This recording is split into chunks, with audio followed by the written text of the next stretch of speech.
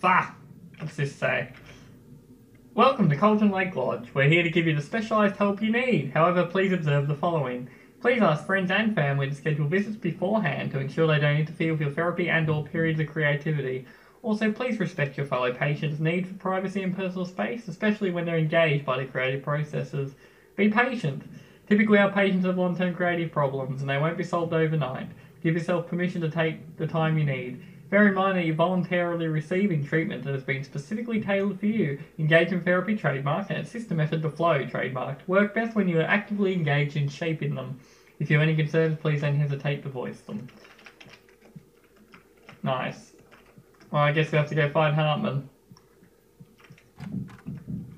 Oh. You've knocked over the tables and chairs.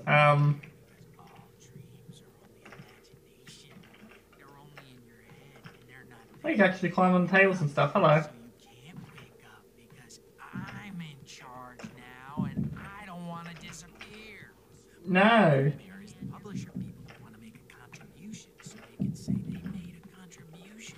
And then we end up with mullets in there because they think mullets are funny. Mullets are very funny. It used to be about mullets and now it's about mullets. And when it's in slow motion, they call it mullet time. Mullet time, wow. Numbers came back from marketing that mullet time is the hook we needed to go big in the target demographic. And they're not even kidding. They say it all like serial killers with straight faces and smiles. Wow. My nightmare is the writers who want to make everything from the characters to the toasters talk all the time and express their feelings. Wow. So they won't shut up. And This guy's very adamant about his they have feelings too. game And I making. have to listen to them because they're not scared of me, and everyone should just shut up. Shut up. Shut up. But I don't see nightmares. It's still going. I'm too scary for them. I take 2 pills every morning. 2 pills? With every meal. Wow. Before when I go to bed. Wow, so that's what? 9. Nightmare. Yes, because taking 9 pills really makes you very terrifying. Hello, you're still painting. I thought you were going to go in soon. Can I knock over your painting? No, I don't want to be an asshole. You can go around here, but there's literally nothing here. It's very odd. They should have put something there, but, you know, whatever. How are you guys? Hello. Wake, why don't you humor Dr. Hartman and give the writing a shot, huh? Typewriter's in your room. You can get to your room. The doors were locked. Hartman and the nurses would have keys, but there was no way to get my hands. Okay, I'll go humor Hartman by going and writing a lovely story, shall I? Something's wrong. Oh. I'm not myself. It's hard to think. There's a shadow inside my head. I can only focus on writing. Everything else is a blur. I'm trapped in this cabin. Oh, I'm being creepy at the camera. Only it's dark outside. My editor is real. I saw her again. She's not human. It's not human. A dark presence is wearing the old. No, she isn't human. You're very right. Clinging shadows. There's a hole in her chest where her heart should be.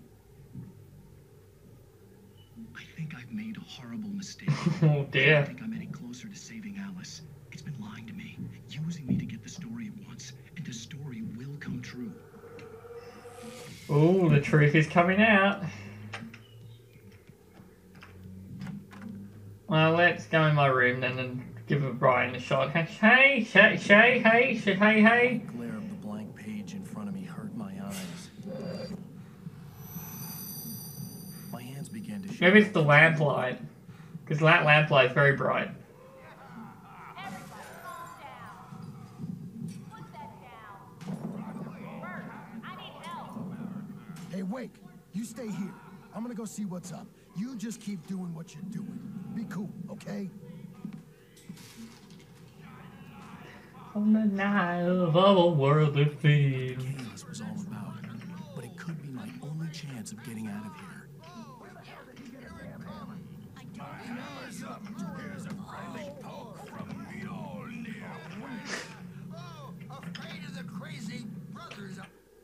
Wow. He kept talking, giving Barry the grand tour, clearly proud of the place. He went on and on about his hunting trophies, and Barry was impressed. But he was here on business. He raised his voice, cut through the monologue. Hey, Hartman, where's Al? Okay, I gotta put Hartman these stopped in. mid-sentence, annoyed at the interruption.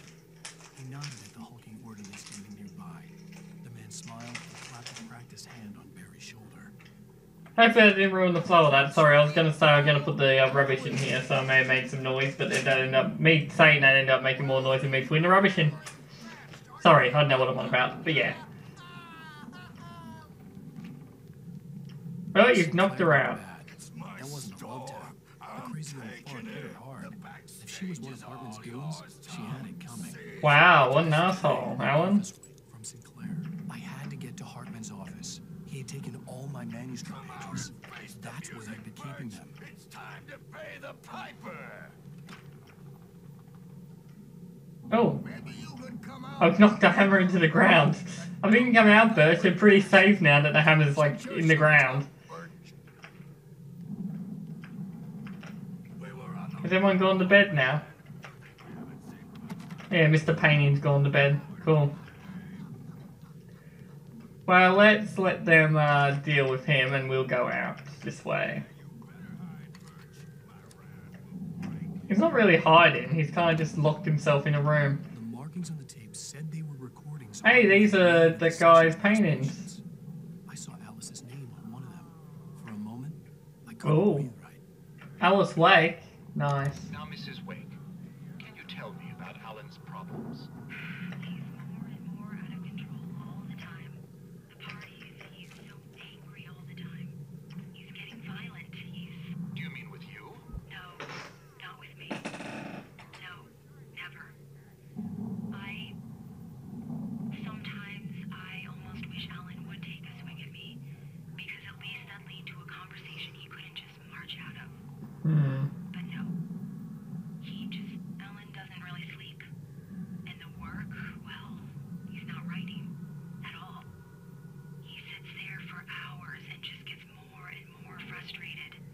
And I can't talk to him. Yes. Tell me, Sounds like me when I try to write. Listen. I don't know. I want to say, I look at you, and it's not you.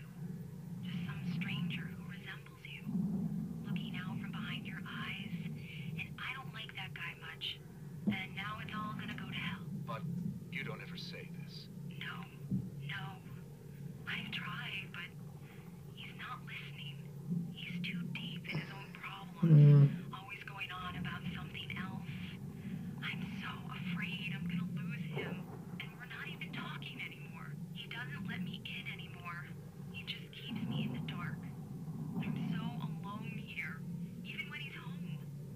Please help me, Doctor, because I'm at my wit's end. Well, if you can just get him here, I'll absolutely do my very best. Yeah, but Doctor, Yep. you need to be careful with him. He's not just going to listen to you and cooperate. He's the most stubborn man I've ever met. Well, I'll be sure to bear that in mind. Hearing her voice, what she was saying made me happy and sad Yeah. and guilty all at once. Worst of all, I recognized the words. The phone call from her. It had been a cut-up of this. Just a recording. Exactly, the phone call that we had at the end, or towards the end of the last chapter. Or in the middle of the chapter, I can't remember. But the episode, anyway, there was cut-ups of that. Rudolph Lane's case is interesting. Rudolph Lane? He's the painter, I'm guessing. Useless. However, once Wake arrived and started writing, something changed in Rudolph.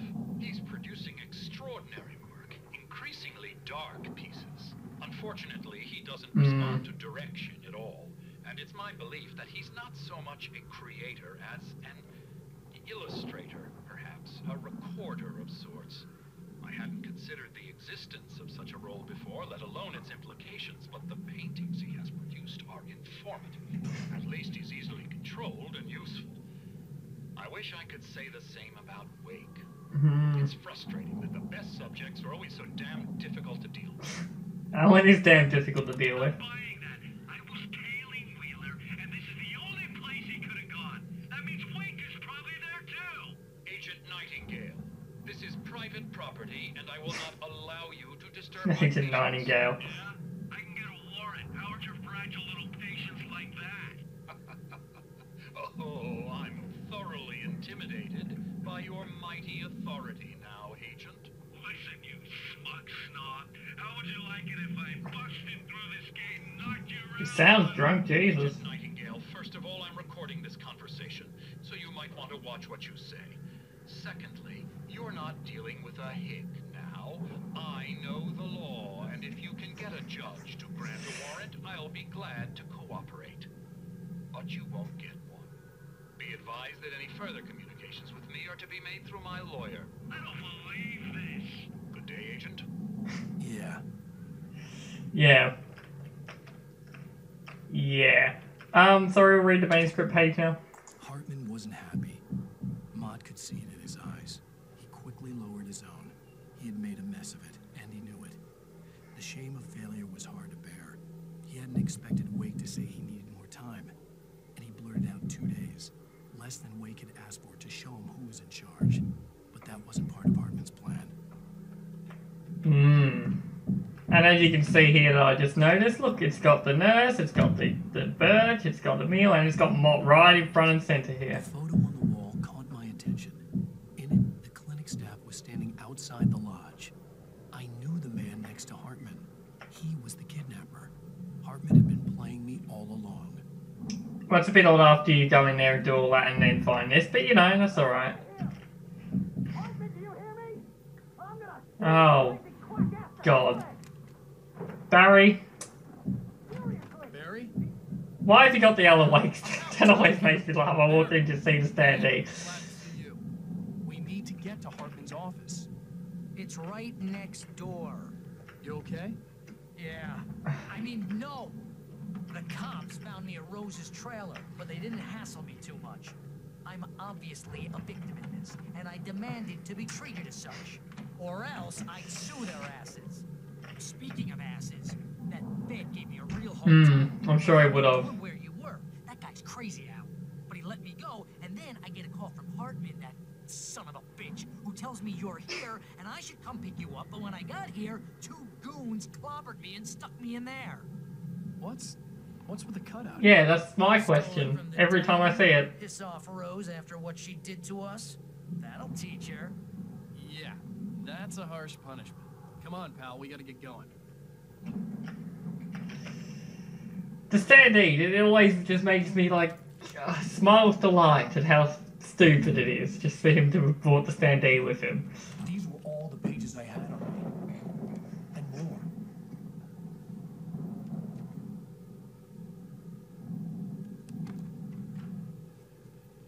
Alan, please. You're sliding back into the... Tell me one more lie and I'll shoot you in the face.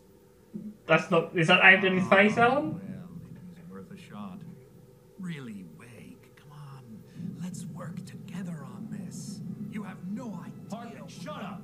Barry, get out of here. I'll catch up with you. Get a car. Oh, Al, let's just... Go! Wake, listen to me. This is a mistake. Don't you see? Together we can create something absolutely wonderful. With your ability in mind. Oh dear. That was a good bookcase. Whoa.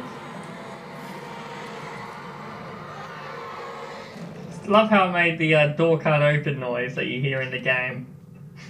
That was amusing. Look at him smile coyly. Well done, Alan. Oh dear, that's a bit shaky. Hartman followed the fall of Alan Wake with his binoculars.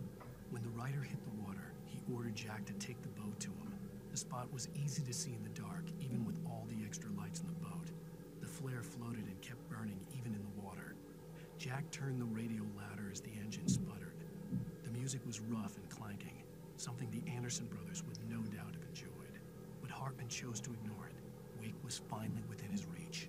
Sorry, the spot was easy to see in the dark even with all the extra lights in the boat. Why even with? Like, why even if there's lots of extra lights in the boat, surely you'd be able to see it. It even implies that, you know, it would be hard to see with the extra lights. So that's a bit of an odd word in there. Sorry, I just thought I'd point out that the English nerd in me went, this doesn't sound amazingly right. Oh dear, Hartman's office is now just a dark blob of darkness. I better... Oh, what are you doing, Alan? Alan? Oh yeah, this one where... Okay, that's my problem. This one you have to hold down E, but there's no indication that you're supposed to hold down E. So it's just a bit odd to me. Like, it doesn't make that much sense. Oh, Poltergeist, fantastic. This is the new outro song. I'm saying goodbye 'cause the video has ended. Da da da da da da da da da. Please like and subscribe if you enjoyed the video, and come back and watch some more as they come online.